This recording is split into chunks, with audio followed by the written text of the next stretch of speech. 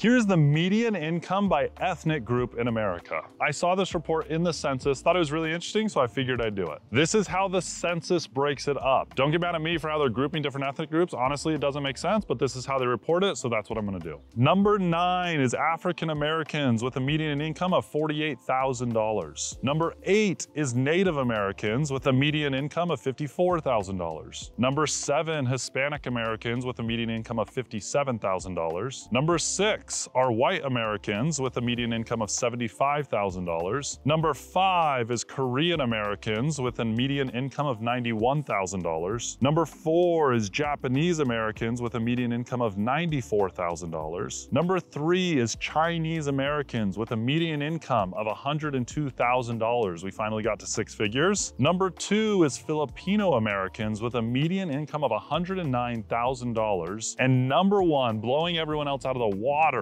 is Indian Americans with a median income of $152,000. I think this is really interesting. In my opinion, there's a lot of different reasons for this. Certain ethnic groups tend to value education or business or different types of employment, and it shows inside these median income numbers. If you're looking to beat the averages and grow your net worth, follow me.